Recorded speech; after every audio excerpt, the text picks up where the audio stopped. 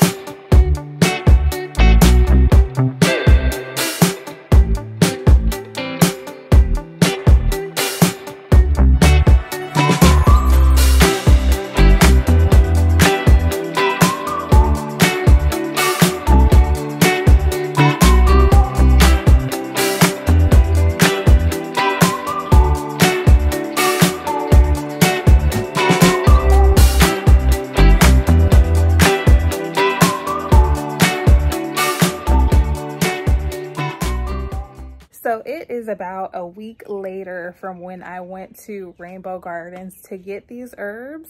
I've been doing so many other videos in between there that I just didn't have time to get to it, but we're here. We've got the herbs, we've got the container, we've got the soil. I have this like wash tub on legs that I got for my grandma. I have two of her growing containers, her gardening containers now. So I'm so happy about that.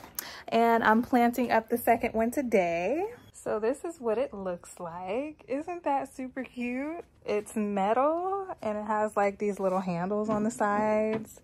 It just reminds me of like when you're washing your clothes or something, just like that type of container. But I thought this would be perfect for an herb garden because it has the handles on it. So if I need to move the herbs out of the sun, because y'all know it gets scorching hot in San Antonio, I can go ahead and move it where it needs to go. I can put it on top of a table or whatever I need to do. I did put leaves in this to fill her up so that I don't have to use all my gardening soil. If you're trying to save on cost on soil and stuff, just fill up your container about halfway with leaves or some type of grass, sticks, whatever you can find. You can even do like bottles or something like that and fill the rest up with soil. First thing we're gonna do is put on our hat because it's already getting hot. It's not even April yet. This is my favorite gardening hat from Amazon. It's just like a little visor and it kind of wraps around your head. It's adjustable. And I like it because you can wear your hair in a ponytail and just wrap it around. I need to get a new one. I think that works. We got our leaves in here. It's about a little more than halfway. And I'm gonna go ahead and put some potting mix in here. This is Kellogg's potting mix. I'm gonna dump this in here.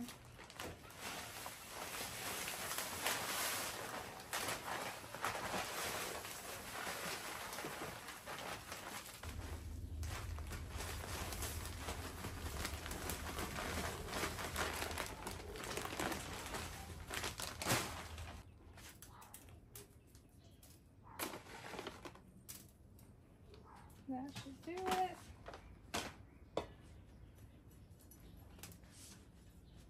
Scratch it in. This is just from my local nursery.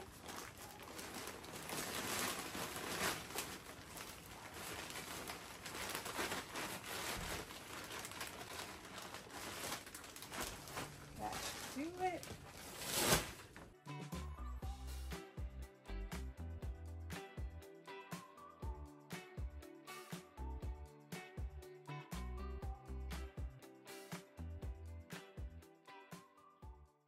Some parsley.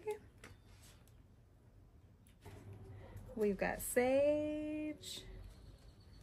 We have some peppermint, thyme, pretty, spearmint, tons of basil that I started from seed. We have some dill that I really want to get potted up. Looks like it's trying to get yellow, so we'll pot that up. Plant. Some purple basil. Ooh, this thing is gonna be packed.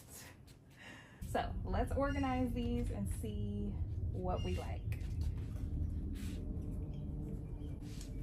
So I think I want the thyme to kind of cascade over the side. I think that would be cute. Parsley gets pretty big and fluffy, so I think I want that on the edge too. Sage, not so much. Mint, and basil. I think basil can go in the middle. Mint can go on the sides. Sage can go in the center. Okay, I think we have it set up the way we like it. Oh, I forgot about dill. And I'll pop dill back here in the back because dill gets tall as well. And start planting.